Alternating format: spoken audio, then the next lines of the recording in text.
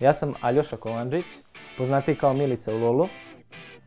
Igrao sam mid lane za SBB eSports.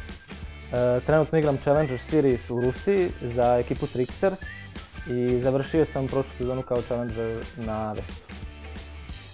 Za LoL sam prvi put čuo od druga u 8. razredu i tad sam, ja mislim, i odigrao prvi game kad sam otišao kod njega. Moj prvi game je bio sa Atine, tek u sezoni 5, tačnije krajem sezone 5. Sam igrao prvi LAN u Novom Sadu, Big Gaming Challenge, i tu sam se dosta dobro pokazao. Nismo osvojili taj turnir, bili smo drugo mjesto, izgubili smo od Mantre W. Posle toga su oni mene kontaktirali. U suštini tu sam ja krenuo da igram za njih kao sub. Nebitno koliko kilova ovdje, kako se to Milica veoma agresivno kreće, ali ulti končno pogađa. Da, dobro i W također od Lukezora ovdje onemogućava Milicu da baci još jedan šampo, ali Lukezor će možda i moći da okrene ovdje. Ne, Milica će 2 na 1 okrenuti situaciju i uspeva da uzme 2 kila. Prvi put sam ušao u Challenger na East serveru u sezoni 5. U solo queue sam se poboljšao tako što sam gledao profesionalne igrače, Koreance većinom, Fakera, Crowna, Dopu i neke evropske u sadašnje vreme. Najbolji savjeti da se climbuje neku solo queue, da se ne tiltuje i da se uopšte ne razmišlja o saigračima. Ako pričaju nešto ili igraju loše, u suštini samo treba da se fokusiraš na sebe i to je to. Promašuju Kakun, tu je Milica, sada želi da uzme kill i uspeće bez ultija da ubije Groma. Lukezor je sledeća meta, ima i dalje spreman Deathmark. Vidimo da će jako lepo izbeći i taj charm i to će biti još jedan kill za Milicu. 2015. godine kao Mantra W smo otišli u Koreju da predstavljamo Srbiju u igrici League of Legends.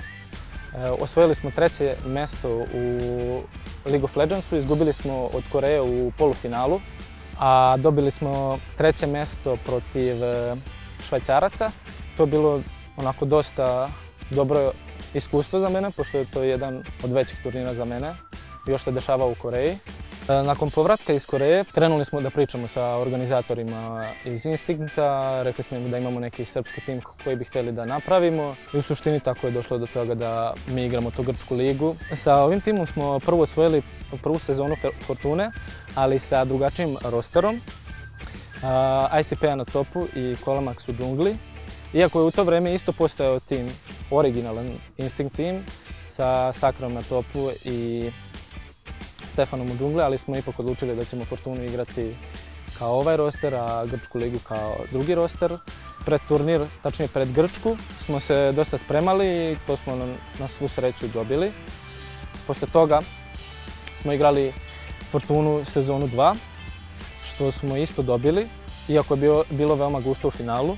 Nismo očekivali da će Asus zapravo igrati veoma dobro i tu smo se malo onako, kako da kažem, izneverili u sebe zato što smo mislili da smo mnogo bolji i da ćemo ih dobiti 3-0 u tom delu, kako da kažem, naše igre, zato što smo tad dosta čak i vežbali, nego jednostavno mislim da smo ih potcenili. 3-2 za Instinct eSport koji su šampioni FCS-a druge sezone. Svaka čast, Instinct eSport, best of 5, gledali smo 5 fantastičnih gameova. Instinct je na kraju pokazao da su bolji, pokazao da su spremni, ali Asus koji se nije dao, iznenadio je Instinct. U 3. sezoni smo igrali kao SBB, u drugoj postavi kao Jopa na topu i Sakre kao AD carry, što bi možda bilo nekima čudno. I ostatak rostera je ostao isti. Nismo očekivali da ćemo dobiti, zato što smo imali 0 skrimova iza nas i jednostavno to je tim sklopljen samo da se odigra, zato što je Nikola morao da ide u Francusku, da igra za Millennium.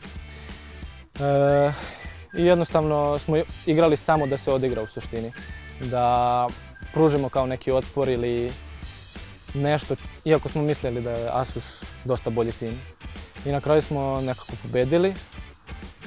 Sa tim što smo osvojili 3. sezonu Fortune, dobili smo i put u Koreju da predstavljamo Srbiju na ISF-u kao 2015. godine i 2016. Ali nažalost ja neću moći da idem zato što imam profesionalan ugovor, a ovo je samo turnir za amatere. Želim mnogo uspeha mojim saigračama i naravno nadam se da će ovaj put biti prvi.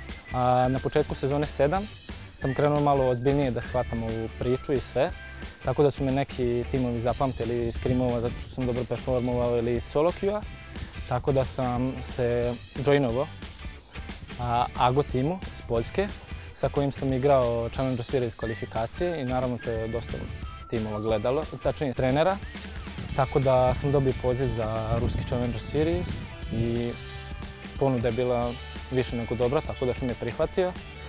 Očekivanja u Rusiji su mi naravno da dobijemo i da se kvalifikujemo u ruski LCS, ali dosta je velik put do tada.